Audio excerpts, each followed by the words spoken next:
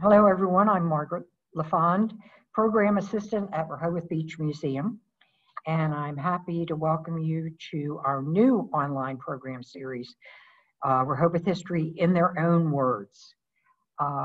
Since 2007, the museum has been conducting in-person interviews, which have been then transcribed and edited for listening and viewing.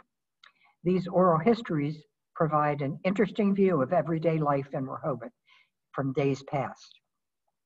The project has been made possible due to a generous donation by a Historical Society member and a grant from the Delaware Humanities. This program is an opportunity to see the oral histories, the ones that are on video, and where possible, talk to the subject and ask additional questions. Before we get started, I just want to go over a couple little things. For best practices, I will be keeping everybody muted. There is the chat icon at the bottom of your screen. If you would use that to enter any questions that you have, after the the video is complete, I will, oops, excuse me a minute, I will then open the chat, and hopefully Faye will be there by that time, and we can ask her the questions and talk with her for some more interesting details of her oral history. So without further ado, I think Faye, I think many people know who Faye is, but just for those who may not, she's a journalist. She's an author of 5 books. She's worked in theater, and while she was not born in Rehoboth, she spent a large portion of her life here and considers it her home. Faye has written, was a driving force behind Main Street in Rehoboth in the late 80s, and she has worked with Camp Rehoboth for 26 years and is currently editor of the newsletter, Letters from Camp. So today we will watch an oral history of Faye interviewed by Robert Johnson of the museum. Okay, so if everybody will bear with me 1 minute, make sure I can get this up, and we will go forward. Okay.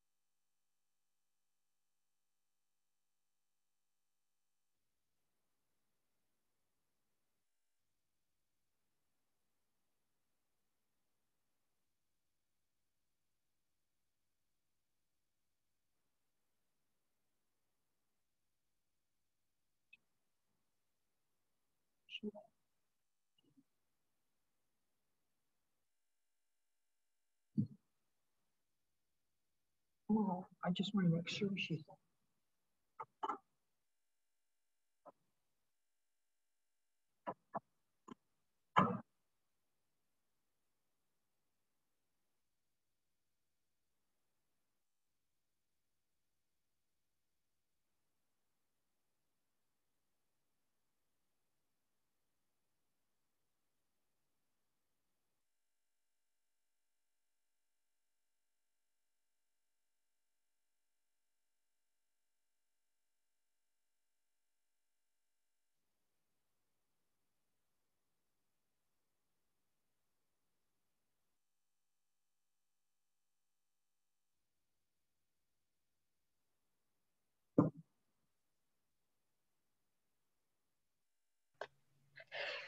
Marge, the video's not working. Oh, okay, sorry. Thank you. Yeah, we don't see the video, just see you. Well, we don't want to see that. We want to see the video. Okay, let me see what I'm doing wrong. Thank you. Okay.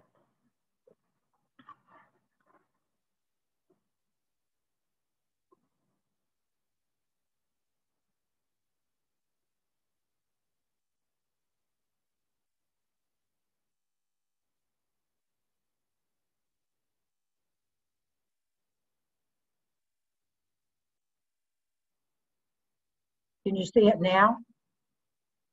Yeah, but there's no sound.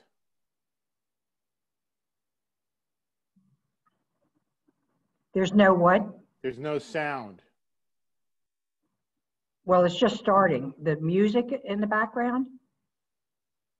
All right, Did you share your I'm sound sharing also? my screen.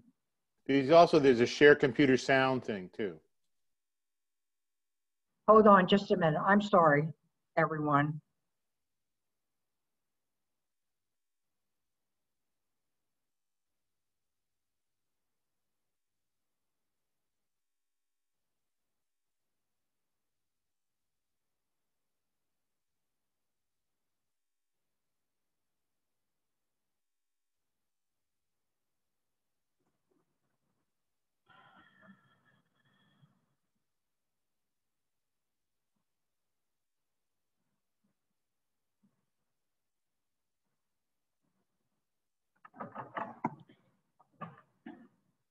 She's on. Thank you. Now it's not, my screen share is not working with sound. Why is it every time something happens?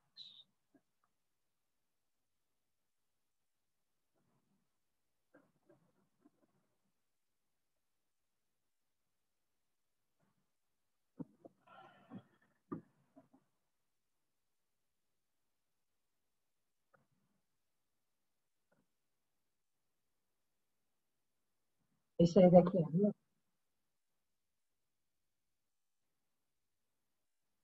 Can you hear it now?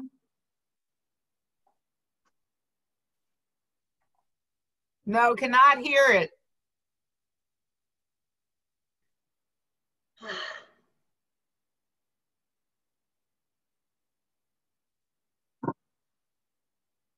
I can't understand why it's not sharing the sound. It always has before. We have to up the volume. Did you try that? I'm going to try, Marty. Just, if you all will bear with me, I'm so sorry.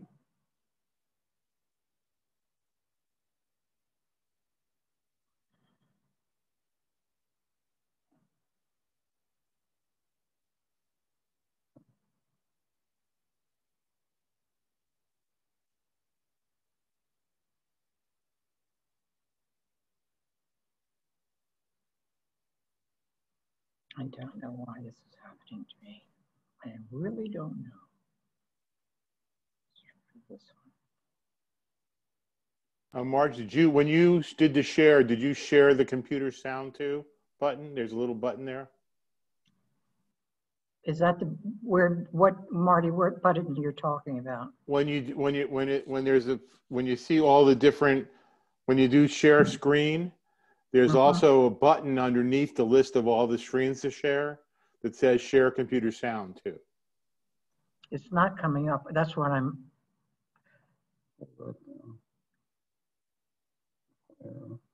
Okay, wait a minute.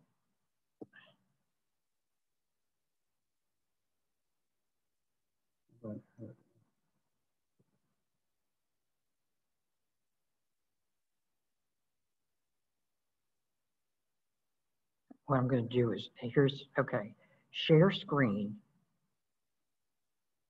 share computer sound. I'm sorry. Thank you, Marty. That's what it was. Okay, great. Hopefully that does it. I hope so. Let's see what happens now. Now all I have to do is find it. Okay. We partied. We'd come for a weekend. My partner. Yay! Okay. Really. Thank you. All right.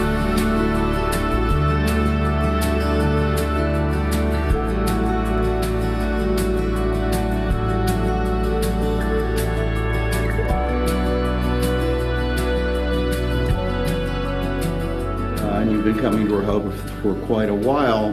When did you first come here, and what do you remember about those early years? The first time I was here was the late 80s, and we partied. We'd come for a weekend, my partner and I, and then by the early 90s we had a lot of friends here, And we could not afford a beach house like many of them did because we had a boat and all our money went into our boat. And we decided, wait a minute, maybe we can just move the boat to Dewey on the bay and have it be like our floating condo, which we did by 1995. Where did you moor it? Right at Rehoboth Bay Marina on A dock.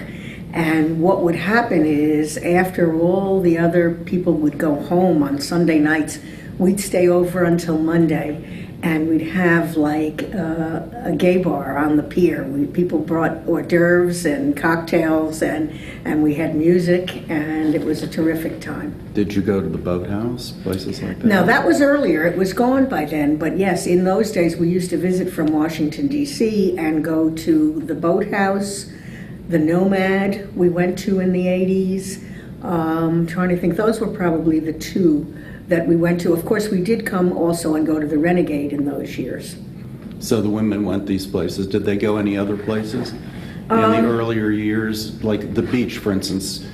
I think at one time the women went to Poodle Beach, and Yes. then they went... Oh, yes, they started at Poodle Beach, and then up north, Whiskey Beach became Gordon's Pond, and so that became really where the girls would hang out. And I think starting when we were here, most weekends people were up at Gordon's Pond and the North Beach, but everyone went to Poodle also.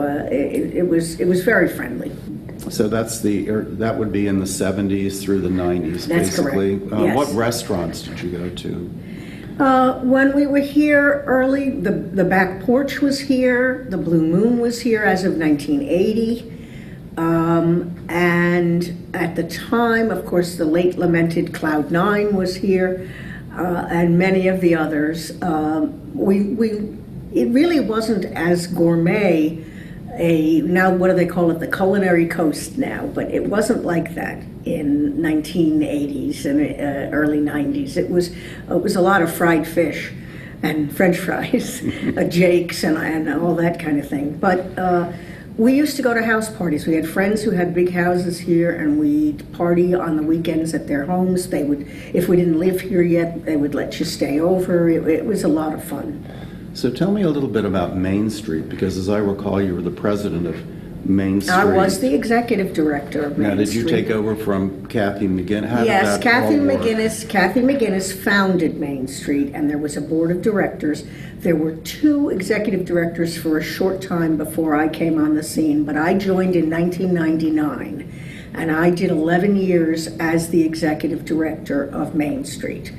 And during that time, we had about 60 members, and we did a couple, I guess some of the programs were in effect already, like the Chocolate Festival and like the Community Unity Dinner. But Kathy and I and the board worked very hard because it was when the streetscape was about to start. And we did all the public relations and communications with the businesses, trying to get through the 4-year construction process of the streetscape. And that was Main Street's one of its major jobs in those years, from 99, 2000, 2001 to 2004, I believe. And during that time, I teamed up with the Art League, where Nancy was the director at the Art League at the time. So we did co-projects with the Art League. We did the Dolphin Project, and you may be around town now and still see some of the dolphins. We had 50 dolphins that were made by a sculptor that we hired, and businesses sponsored them and paid for artists to decorate them, and then we auctioned them off for money for the Art League and for Main Street. Do you remember who that artist was that created them? Gosh, I'm so embarrassed. I don't remember his name. He was not from here. And we put a RFP out and got somebody, and he was wonderful. And it was just a really great partnership with the Art League. And we raised an awful lot of money, and a lot of people have those wonderful dolphins on their porches and in their backyards to this day. And we had an auction for them at the convention center, and some of them went for upwards of $10,000. I mean, it was remarkable. It really was. That was one of our favorite projects. You've always been active in Camp Rehoboth, and you're writing. How did you get into the writing business? Because you published several books and you write for letters and so on. Right. How did that all come about? It's actually before a good story. Yeah. It's a good story. On the week we came to Rehoboth with our boat, we came from Annapolis, up the Chesapeake Bay, through the C&D Canal, down Delaware Bay, and into Rehoboth Bay. We docked, and we were there for a couple of days. And I had read letters.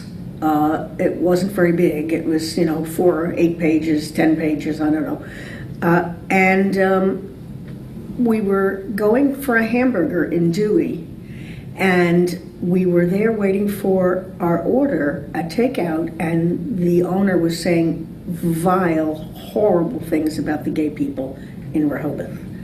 And Bonnie made me go outside because she was afraid I was going over the counter to get him, but she talked to him.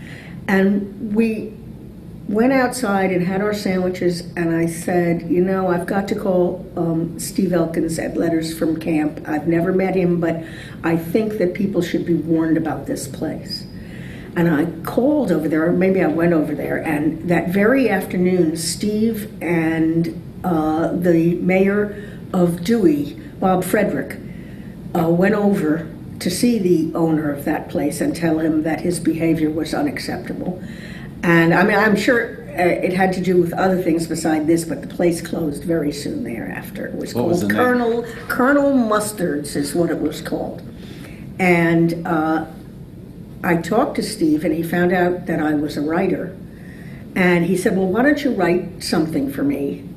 And I said, well, how about the story of us coming down along the water, getting to Rehoboth from Annapolis by water? He said, yeah, that's great. And so in 1995, that was my first column. And I've been writing ever since. And that's a long time. You knew Muriel Crawford and her partner. Yes. Did you talk a little bit about the Yes. Naiad Press was the first lesbian press in the United States. And it became the biggest. It was run by 4 women. 2 of them, Anita Marchant and Muriel Crawford, happened to live in Rehoboth.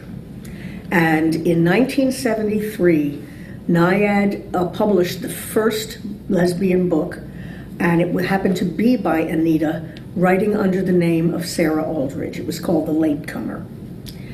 And in those days, you could not send lesbian publications through the mail because it was treated as pornography. You had to send it in the mail in a brown paper wrapper. In order to get the book published, the hell that those women went through trying to get it published is really legendary. But Anita and Muriel lived here in Rehoboth, and they were already in their 70s when they started this. And so they retired from the press in their 90s or late 80s and opened A&M Books for Anita and Muriel. And still I continued to publish a few books, and I was lucky enough to have them ask me if I would put my columns together in a book. In 2004, we published the first group of my columns, and I'm now on the 5th book. And Bywater Books, a well-known lesbian publisher, has taken over and is representing me, and all of my books are being published by them. So how did you get into writing? What did you study in college? Were you journalism? Journalism. I was a journalism and theater major. Where'd you go? American University in Washington, which is actually how I got from New York City to this area. And I never left the Mid-Atlantic. I never went back up north. I got into journalism. I edited some newspapers in the Washington area. And then, of course, between letters and Main Street, and then I started to write for Delaware Beach Life as well. I've been writing for them for well over, 10, 12 years, maybe more. I have to go back just a little and say, because of what Anita and Muriel did for me by publishing my books. They really gave me, between Camp Rehoboth and Anita and Muriel, they gave me that career. And I am so very thankful. And many people in this town loved Anita and Muriel. I think in the collection here in the museum are some of their artifacts, their whiskey glasses that they drank from every night, because I used to say they loved each other, they loved publishing, and they loved Scotch whiskey, not necessarily in that order.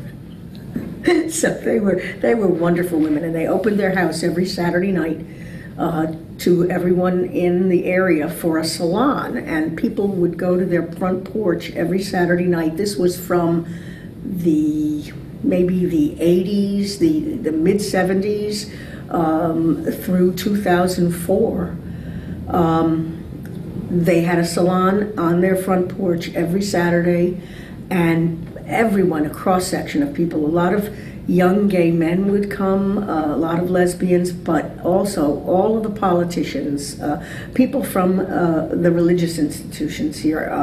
I know would be Father Max was over there all the time from the Olive Avenue Church, and it was just a huge cross-section of people who loved those women, and they loved them back, and it was really an institution until they both passed away in 2005.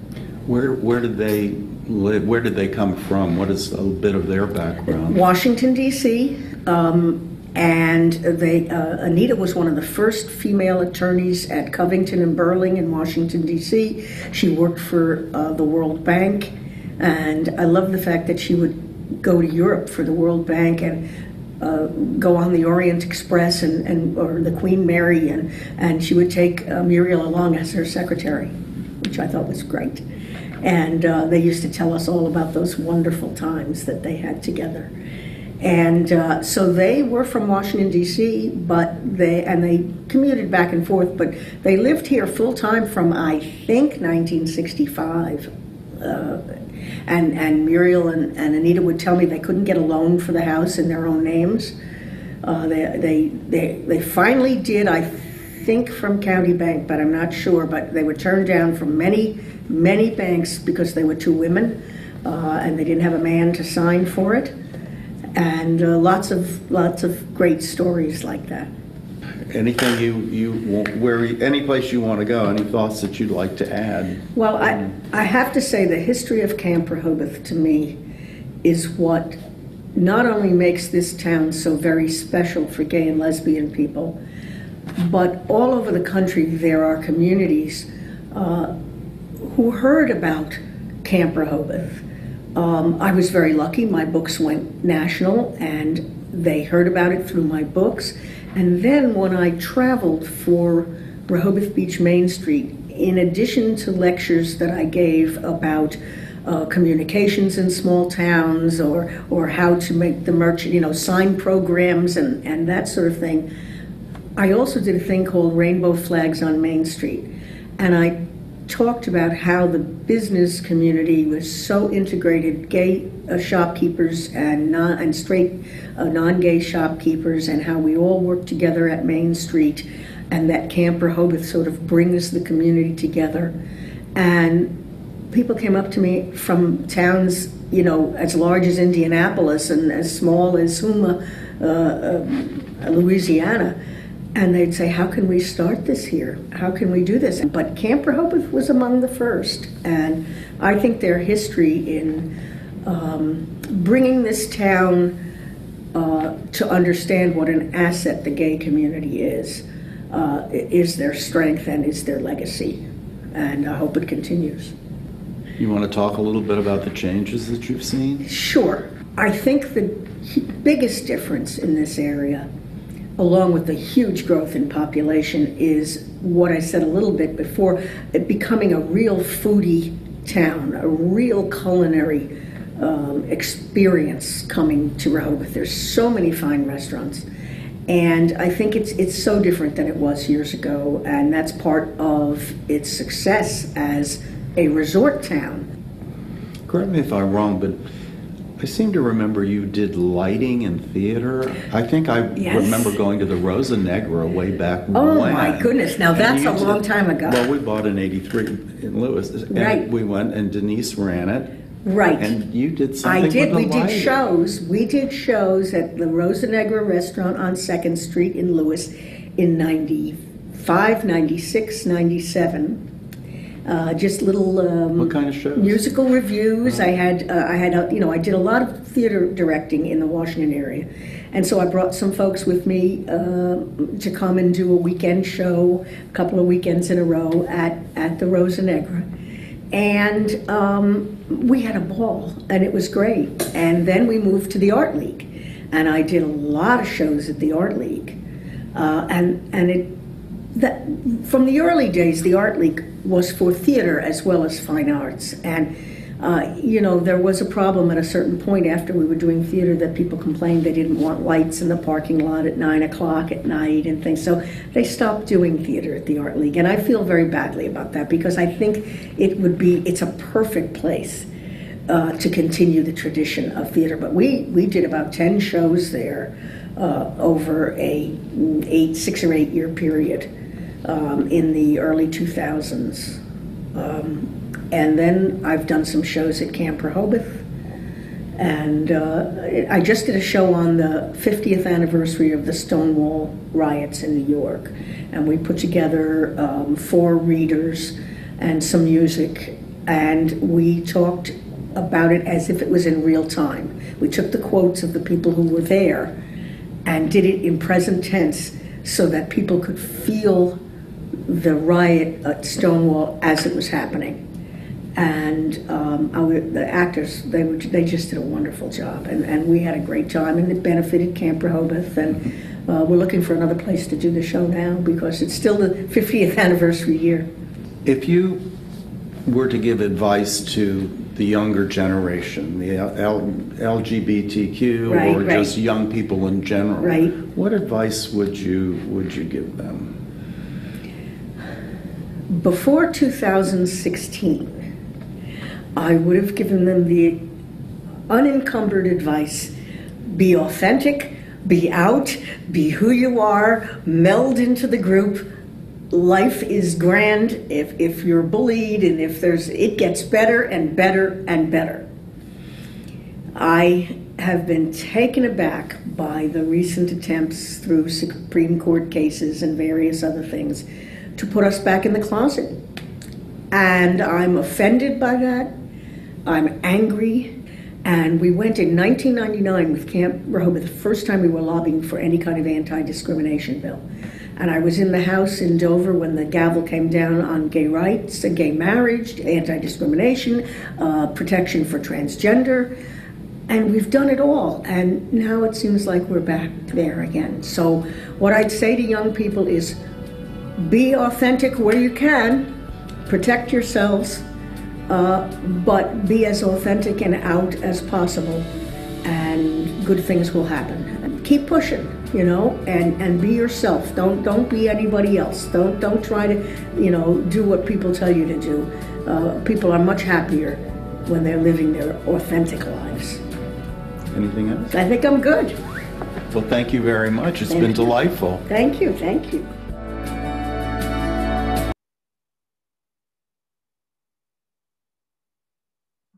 Well, I am so glad we managed to get that going.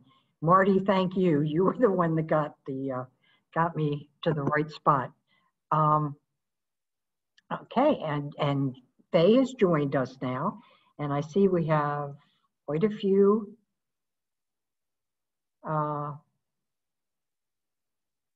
chats. Thank you for not giving up. Okay. Let's see. We have someone from Richmond, Virginia. And most of the chats are people telling me they can't see you. So what can I say?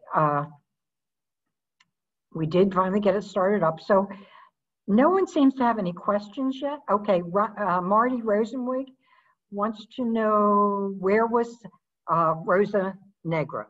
It was on 2nd Street in Lewis. It was a tiny little Italian restaurant that had about a 4x8 platform in the front where we could squeeze 3 actors on a stage. And it was Bob Sorelli who owned the restaurant, an amazing Italian chef. And he had it for quite a few years, and then he moved out to Savannah Road with it, and then he retired. Yeah. But it was right in the middle of Lewis, and we would pack people in there. I don't know how many people you could get in. It can't even have been 100. And it was wonderful. After dinner, we'd have these little shows, and had a lot of fun. It was really great. Yeah, I remember also later you did some shows up at Atlantic Sands. Absolutely. Rooftop dining there.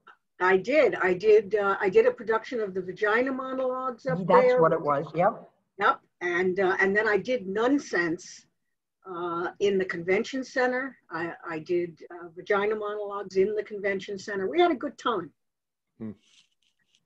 Okay. So does the Rosenegger building, where is it? Like, it's there. It's still there. It's an old building. I think it's next to the bakery. Oh, okay. So it's like, it's not a restaurant anymore. No, it's not. Okay.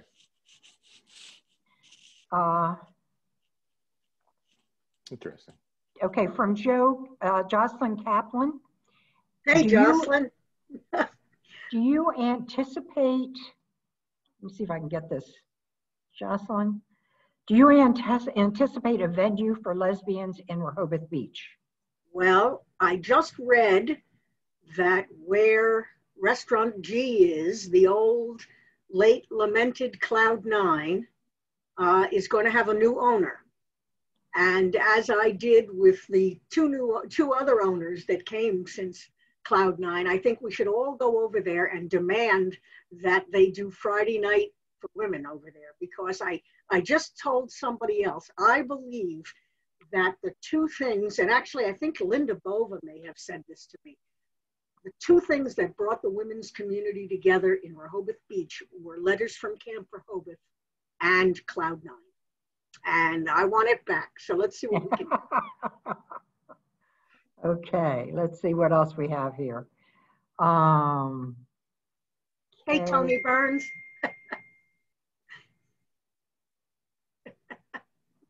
All right. Who has a question? Come on, people. Tommy, let me unmute you. You need to unmute yourself, Tommy. Tony, yeah. Unmute yourself. You need to unmute yourself. There you go. I just did. Can you? Okay. Now we can hear you. Go ahead. You got a question? Well, first of all, as you know, on Friday nights, Diego's has women's Absolutely. night. I've been there to capture some of you for letters, and we'll have you in the next and final issue of the year in December. But congratulations. I've enjoyed your presentation so much, and I'll have to collaborate with you on some additional history. Absolutely. Fake Tree asks, I always thought the Frog Pond was a gathering spot for the lesbian community. Was I totally wrong about that? Absolutely not. No. We were there among other people. It was really an eclectic group at the Frog Pond, but lots of nights there when Vicky D performed and when we did trivia there. A lot of gals went there. I just heard what I consider to be sad news, that they're moving out to Route 1 with the pond. Yeah, I just saw that. Yeah. And I wish them well, because it's a very popular venue, and there's a big restaurant that's been sitting there for a year without anybody in it. And so I think they'll do fine out there. Somebody else will take their place downtown. Faye, do you think that there's a trend with restaurants moving out of town? Is that going to continue? Or, I mean, what's your feeling about that? Back from my days at Main Street, I can tell you that many downtowns fear that, and that is what has been the destruction of downtowns all across the country. We have the beach. I believe that the the places that move out will be replaced by other good places. I don't think that's our problem, but of course, during COVID, you cannot tell. There are so many restaurants in trouble during this time that, you know, if they can get cheaper rent somewhere else, maybe they will move. But I think that our downtown, being a mecca for foodies and people who come and stay in the lodging downtown, will always stay a vibrant community. I'm pretty hopeful about it. Right. That leads me to a question I wanted to ask you, because it's a little, I mean, I've been here, I was here when Main Street first started, but I still get questions from people, and I'm wondering if you could explain. People will say to me, well, you have a Chamber of Commerce. Why do you have a Main Street? Can you? Yeah, they're two different organizations completely. First of all, Main Street is a nonprofit, and people who donate to Main Street can get a tax write-off for their donations. The Chamber is not a nonprofit. Oh. Number two, the Chamber is in charge of the whole area, from Bethany up to past Rehoboth, you know, almost into Lewis, through Lewis. And they are absolutely selling the area. Main Street has a different mission. While tourism and getting people downtown is important to Main Street and part of the program, it's only part. It also does economic development downtown. It does architectural development downtown, meaning the sign programs. You may remember that many, almost all of the signs in downtown Rehoboth used to be those backlit box signs, a piece of light on a box. Yeah. And Main Street changed the rule to that it had to be front lit with lights coming down on the sign, you know, individual letters. And this was just way more attractive. And so the Main Street program is concerned about how downtown looks, about banners, about things like that. And it's a much more complex program than the Chamber's job, which is selling the community. And by the way, they do it well, but they are two different organizations. Thank you. That really clears it up for me, because I just, oh, good. I always wondered, you know, just how do you explain that to people? It's hard. We have a comment. Can you see the chats? I cannot at the moment. No, wait, let me look. How do I do that? Nope, haven't been able to yet. Well, there's one. I don't know if you want to address this or not. Wait, here we go. Okay. What one from Sherry Berman. Do you feel comfortable addressing that, or? Aha. Oh, okay. Hey, Sherry. Yeah, it was an ugly thing. But let me tell you that the outpouring of support that I have gotten from the community far outweighs the hideousness of the incident. I have gotten hundreds of comments on both Facebook, in my email, on Facebook Messenger, people I don't know talking to me about it. It just made me realize how incredible this area is. And actually, a lot of the comments were nationwide. People who read my books and who are on my Facebook page. Other writers chimed in. I'm just so honored to have had that kind of response that it really makes the incident far less important in my mind. And that's great. I mean, it was ugly. It was 7 minutes of filthy people saying filthy things. And the group who hosted now knows not to put the Zoom chat online. You know, they have to give people passwords and get them in. But I think it was a good experience overall, because I cannot believe the wonderful outpouring of commentary. And people, not only did they talk to me about it, but they expressed their own disappointment in our country and their own outrage. So there was an amazing amount of content in the comments that I got. And I just loved them all. I think it was closing in on 2,000 responses. Wow. Yeah. Wow, that's amazing. I'm blown away. That's what I spent the day after the incident doing. I sitting here at my computer looking at, oh my God. But it was remarkable. And that's the kind of town, the kind of area, Sussex County, our part of Sussex County, wonderful people, just amazing people. And you know what? This was a LGBT program, and so many of the people I heard from were my neighbors, straight neighbors, and it was remarkable. My favorite thing, my wife Bonnie says she couldn't believe it. The morning after that happened, my neighbor from next door came over to the house, and he said, "Tell Fay that if she won't put that flag back up, I'm putting it up on my house." And it was so sweet. It really was. And that made the whole thing worthwhile. Yeah, yeah. It's nice that something good came out of something so horrible. Yeah, exactly. I mean, exactly. That's all I can say. Tree also puts a comment in that she's so sorry that you were subjected to that. Yeah, but it was a learning experience. I'll tell you that. Yeah. Who else has a question? Anybody? Nobody has any question. I can't believe. Yeah. Wait, we got one here. Here we go. Linda Fries, hi. Do you think that the parking issue at downtown is a problem? Oh boy. Yes, I do. I hold a completely different opinion than some of the commissioners here. When I was at Main Street, before I left in 2009, we had a plan to turn the convention center around the way they did, but use the parking lot for a building that would house a garage and some city offices. And it was not adopted.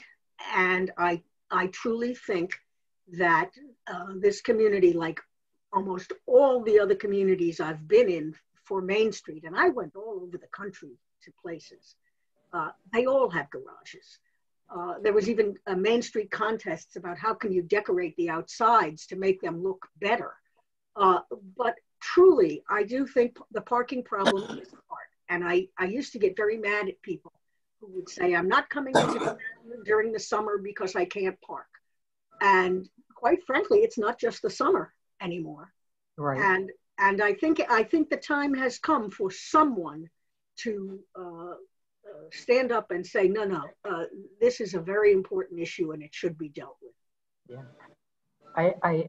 I sort of laugh, I chuckle when I hear people now that come up like it's a brand new idea that we should put a parking garage in Rehoboth. Right. Oh, well, I've been talking about it for 20 years. Yeah. So, and I wish they would do it. And there are other things they can do. I mean, they can have from right outside on Rehoboth Avenue extended, they could have gotten property and had a garage out there, or at the very least, they could have had not only the school buses that come in or the big buses that come in, but they could have a shuttle, like so many towns have going from place to place in town, so you don't need a car. There are so many things we can do. And it doesn't seem to be a priority for the commissioners, which makes me sad. Yeah, I'm surprised at that. I don't see anything else right now, so I'm going to chime in with another question that just fascinates me. The boat that you and Bonnie used to. Now, did you, prior to actually coming and docking the boat, did you travel to Rehoboth by boat often? No. Or was that the first time Never. you actually did that? That was the first time we did it. We were scared to death the first time, but it turned out to be easy. We looked into the marina on Collins Street, the Rehoboth Bay Marina, and we got a slip. And then we took 2 days and we came up from Annapolis into the C&D Canal. And if no one's ever been there, it's fascinating. Go take a look at the C&D Canal. There are restaurants on either side of it. And we anchored out in this little place they call the boat hole or something. And we put our anchor down and spent the night and went to one of the restaurants. And the next day, bright and early, we got back up and came out. As I said, they said, how'd you go? I said, I came out of the canal and hung a right. That was it. We just went down Delaware Bay and into the Roosevelt Inlet in Lewis, through Lewis. And as we were coming up the canal on the Rehoboth Avenue Bridge, lots of our friends gathered to wave us in. Oh. And it was amazing. It was really wonderful. And then we got through into the bay and into the marina, and our friends by this time had gone by car and now have all joined us at the marina. And we saw a Marine flag up on one of the boats, a couple of slips away.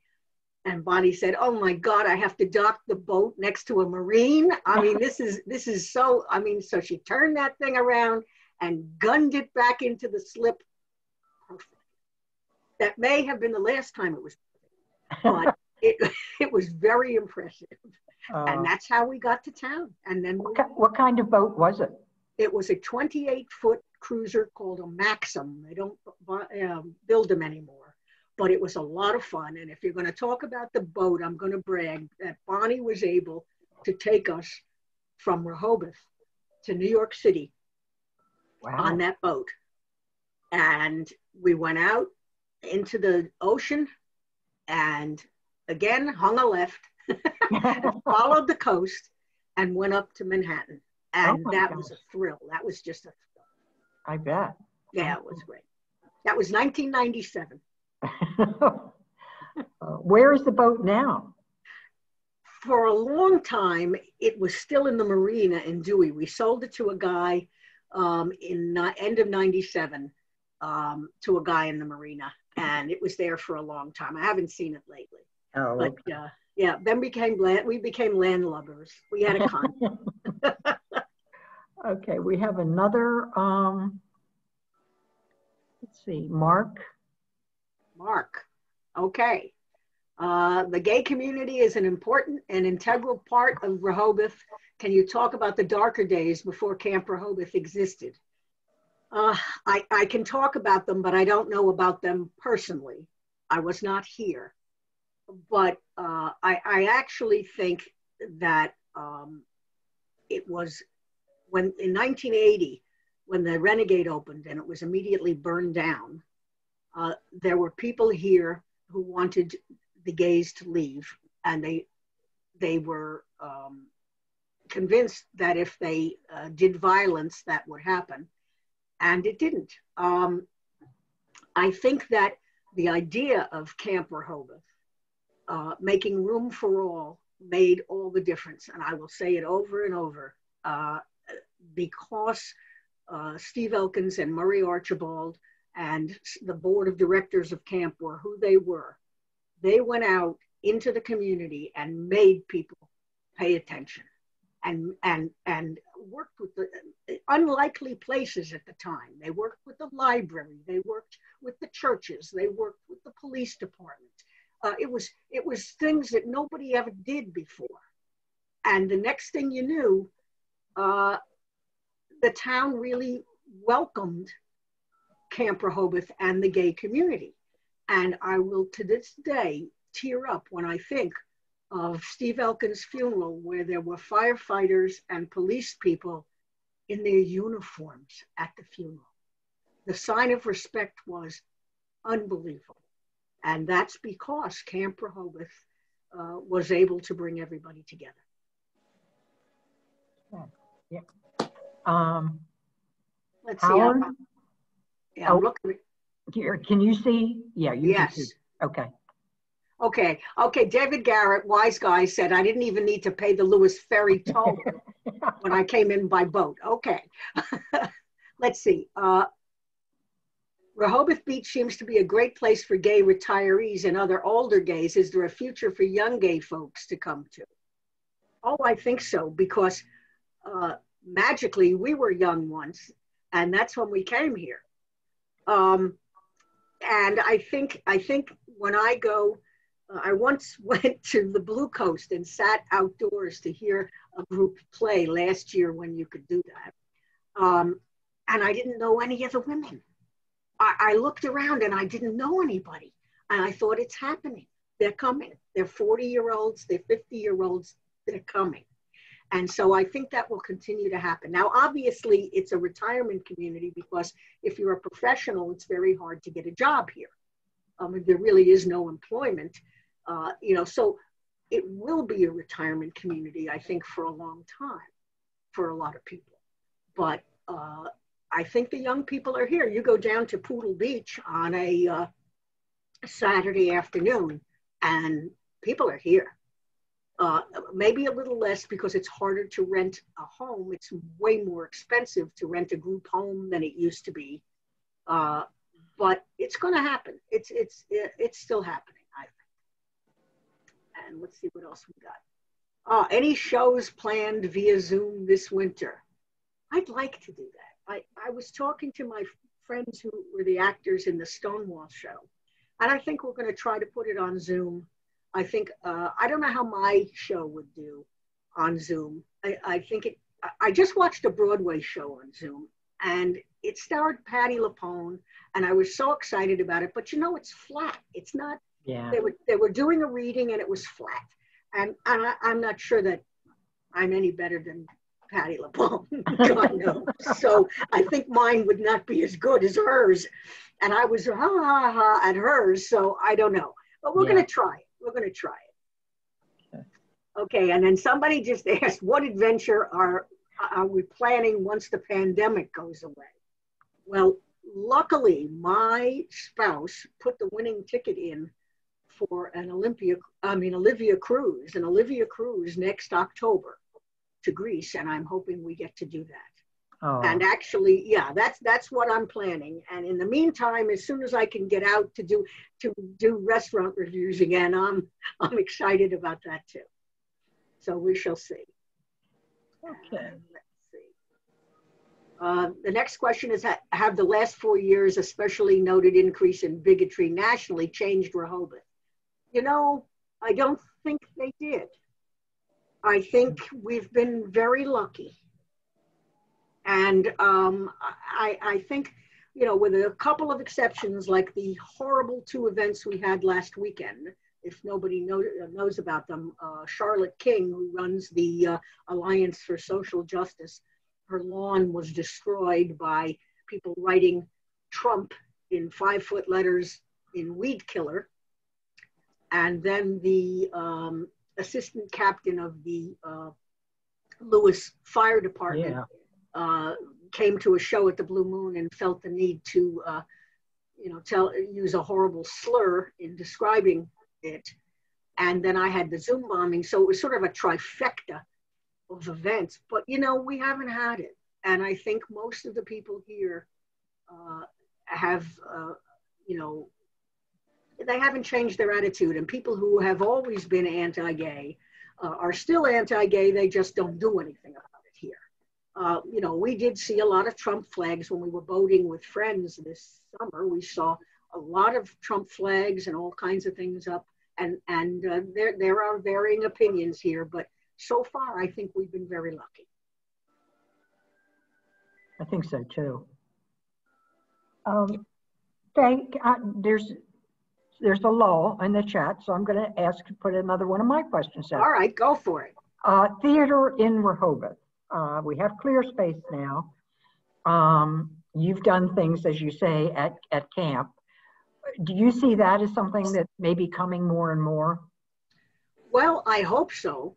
And as far as clear space is concerned, I know it's the 2 buildings on Rehoboth Avenue have gone back to the Planning Commission, and I don't know what they're doing with it. And it would be shameful if they took this nonprofit and forced it to go out of town. I think that the parking problems are the same parking problems that you have when you have a successful restaurant. So I seriously don't think that is standing in its way, and we'll have to see.